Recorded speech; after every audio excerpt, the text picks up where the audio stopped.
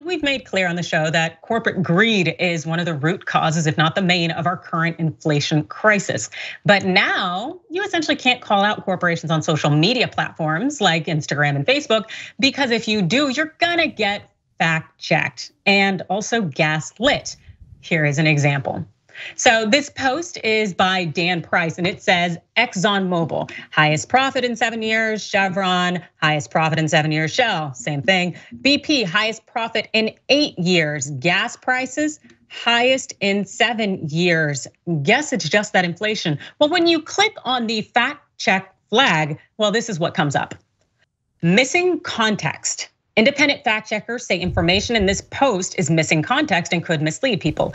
Jump to the bottom and it reads, more information. Corporate price hikes are not root cause of soaring US inflation. Wow, that's really interesting how that's what their fact check is revealing, but also that post wasn't hyperbole because guess what? These are facts and they are from mainstream media outlets nonetheless. So check out Dan Price's tweet here where he essentially produces receipts on receipts. CBS News, New York Times, Wall Street Journal, Reuters. It's essentially what? Instagram, Facebook calling them liars? What am I missing? But also the thing is, I'm not missing having this kind of experience on Facebook because they're also doing this kind of censoring. So this is an example from Occupy Democrats. Can we stop calling it inflation and call it what it really is? Price gouging and corporate greed.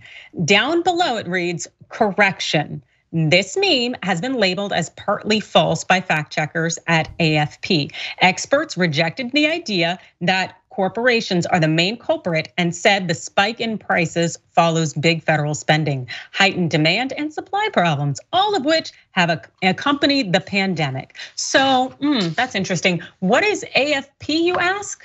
Well, according to their website, this is what they are. AFP launched its digital verification service in France in 2017 and has grown to become the leading global fact-checking organization with dedicated journalists in countries from the United States to Myanmar.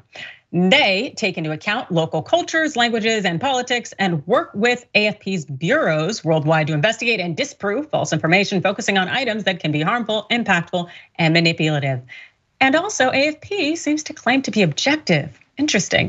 It says the company itself has unique status under a French law, which stipulates that AFP can in no circumstances be influenced by anything which might compromise the accuracy or objectivity of information. It must in no circumstances fall under the control of an ideological, political, or economic group. It also states that AFP must seek to give French and foreign users precise, impartial, and trustworthy information in a regular, uninterrupted manner. So Cenk, based on what you've seen so far, do you think that AFP is really out here doing its job? Yeah, utter nonsense. So let's talk about actual facts. So we love context on the show. You hear me talk about context every day, probably about 10 times a day. So great, I love it. So you wanna know context? Facebook owns, by the way, Instagram as well. So both of those outlets, same parent company, Meta. We shared with you guys before, the fact checkers they hired are Republicans. And so they're checking facts, is that right? Well, look, when you go to pick a fact checker, you can cherry pick, right? You can say, well, I don't like that fact checker, he's actually got facts. Well, this one is filled with nonsense. We're gonna pick that fact checker. So if you ever dare criticize corporations, which by the way, I don't know if you know this, Facebook, also a giant corporation, we're gonna fact check you with things that are not at all facts. So Adrian, I went and found the original AFP fact check on this, and I wanna quote a number of things from that because it's interesting. Let's find out if they really are facts. By the way, can people on the left say things that are counterfactual? Oh, of course, by the way, we call that out when it happens, right? So, and not every part of the fact check is wrong. They talk about high prices are also a result of big budget federal spending. There's some truth to that. Low Federal Reserve interest rates, that's really quantitative easing that's pouring in trillions of dollars into the economy, largely in the form of loans to giant corporations that corporations loved, but that's also true as a contributing factor to inflation and overseas supply problems. That's definitely true. Okay, so now, if they left it at that, hey, there are other factors, I wouldn't even mind this, okay? No, instead, they put that as one line, and here's what they focused on. They said the cost of essential goods such as food, gas, clothes, and housing have all experienced large increases. Now remember, this is the fact check that tells you corporations did not do it, that it is false to say that it was corporations who raised the prices. Now, who gives you food, gas, clothes, and housing in a capitalist society like America? Adrian, I'm pretty sure it's corporations, isn't it? Yep. I mean, it's not like government that gives you food, gas, and clothes, right? I mean, we don't live in a communist, let alone, we're not socialist, let alone communist, let alone Marxist. It is in fact corporations that set the prices of all of these goods, correct? Mm-hmm. I don't think Correct. we're saying anything controversial, right? So, but apparently the poor corporations, as they're setting those prices, there was nothing they could do. Really nothing they could do? That seems weird. Okay, I don't know who's setting the prices, God, Gargamel, I don't know. The very next sentence is, wage costs have also risen markedly. Wage costs, so that's you guys, you get paid too much. But the sentence continues, with the pandemic partly to blame as workers have been able to demand higher pay. It turns out the pandemic's to blame because you guys are getting paid too much money. Now, wait a minute. Adrian, if the wages are too high, and I can see how, what a wonderful fact check, turns out Americans are getting paid too much. That obviously means that companies had to, okay, fine, it was them, but they had to raise the prices because they're not making money anymore. The wage costs are so high, these poor corporations, their profits are non-existent now. Right, Adrian? Yeah, no, I'm gonna go with no on that one. Oh, you're right. I think they just want more money. You're right. Not only are they still making tons of revenue, they're still making billions of dollars in profits. And not only are they making billions of profits, their profits have increased substantially. We've already given you dozens of examples in previous shows. I'll just give one that's representative. McDonald's profits have risen 59% in the last year. But they had to increase the prices for you guys. Otherwise, how could they make near 60% profit? Okay, now AFP gives you none of that context. Instead, as you can see here, they say corporations, we couldn't help it. The poor corporations, not their fault. It's employees demanding a higher wages, how dare they? But they did quote real experts here. The main person they quote throughout the piece is Desmond Lockman, a senior fellow at the American Enterprise Institute. Funny enough, AFP does not note that American Enterprise Institute is one of the most conservative think tanks in America, funded largely by giant corporations. You would think that in a fact check, that might be a relevant fact. So what did Lockman say? He said that blaming current price increases solely on corporations is, quote, very far-fetched. I mean, the idea that corporations set their own prices is very far-fetched. It's obviously, Poseidon and Thor and whoever else is setting those prices, because it can't be the poor corporations. And finally, I love this quote. They found another expert from another think tank, and this person, Page, says, the theory that firms suddenly became more greedy, quote, doesn't pass the smell test. Corporations being greedy and caring about profits, that doesn't pass the smell test. Obviously, that can't be a fact.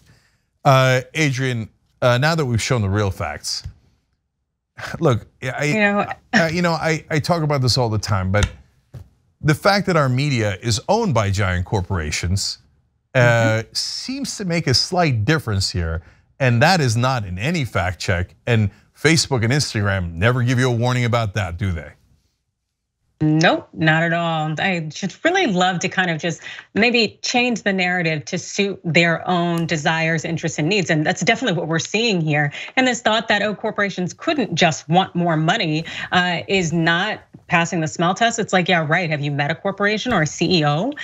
Because also the thing is, the CEOs aren't out here necessarily hiding the ball. A lot of them have gone on the record making clear that essentially they are not rising prices because of inflation. That essentially it is because they want more.